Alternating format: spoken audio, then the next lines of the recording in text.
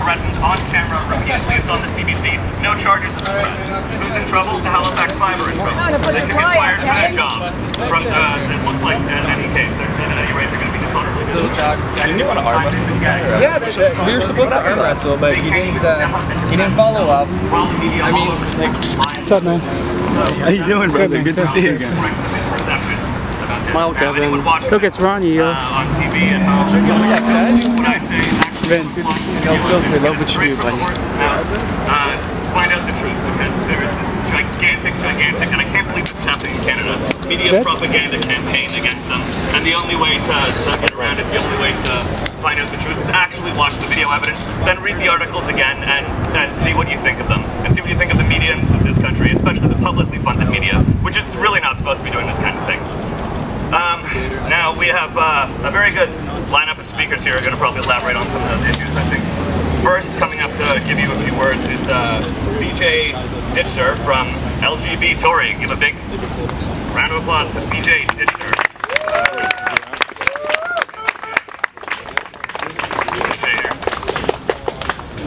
Bueller. Oh, there he is. Oh, there he is. Hey. What's up, man? Hey, how are you doing, man? Good. Excellent. I checked Nathan Phillips. No Antifa there. No one there. Something a little more, I don't know, affordable. I don't think he's not. And proud of you guys that put together an event not less than a couple of weeks ago with Ben Shapiro and Jordan Peterson. Clearly those people are white supremacists and neo-Nazis, right? There's something that's alarming that I've heard repeatedly, and so many practical people, centrists, are unaware of.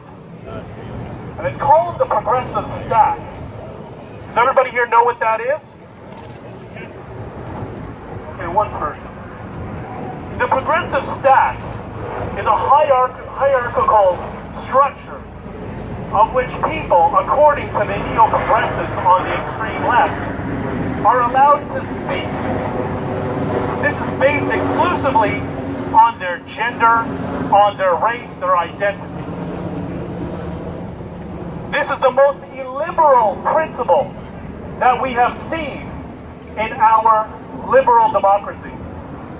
It's the inverse of a liberal democracy because it allows the minority control over the majority. It's veiled communism. That's what these people are selling. And I understand the apprehension many people have in engaging in this conversation because most people do not want to be dragged into this mess. But there's a very famous proverb from one of the Greek philosophers, I can't remember which one, so pardon me, which is, you may not take an interest in politics, but that doesn't mean politics won't take an interest in you. And that's what's happening today. Hold on, I wrote down a couple of things on the way here I wanted to mention. It's okay, we got lots of time, right? Yes. Where's the kegger? Where's the drinks? Where's the party?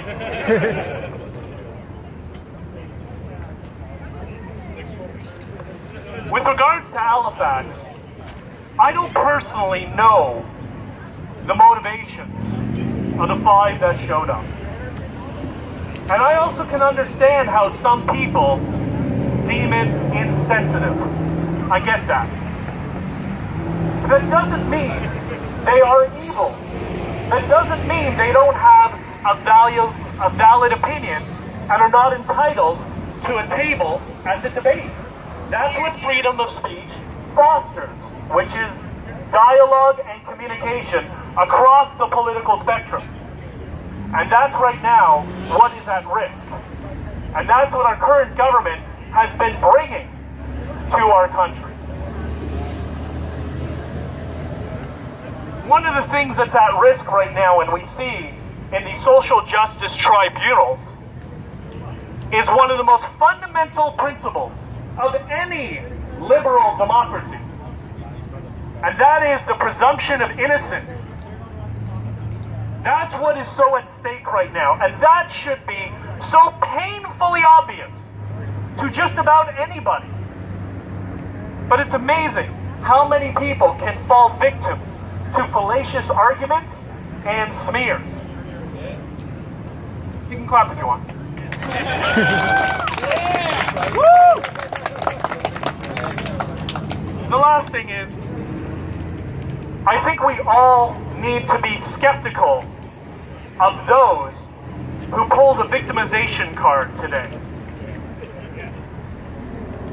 Today, in this country, where we are all protected under the Charter of Rights and Freedoms, something that was just used to bribe a terrorist, that's how protected we all are. I'm somebody who has lived in one of the most dangerous countries in the world. And I have looked down the odds of narcotraficantes, as they're called, the drug cartels, people who have decimated civilizations. Come on. Those are countries where there really is oppression, where there really are victims, where there are children in the street selling chiclets at the age of 5 and who will be prostitutes by the age of 15. That is not Canada. That is not the reality of where we live today. This extremist nonsense on the left needs to stop, and stop now.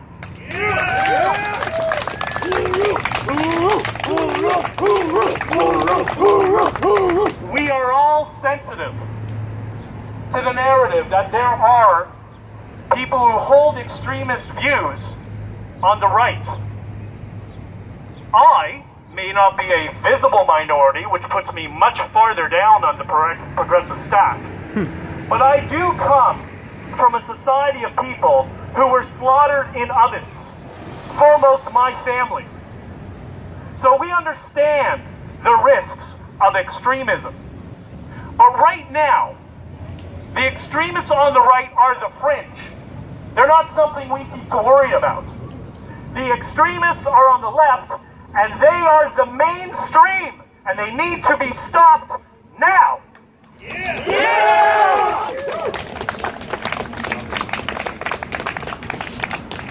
And the last thing is that this debate over the flag, how any flag of Canadian heritage is in any way associated with Nazism.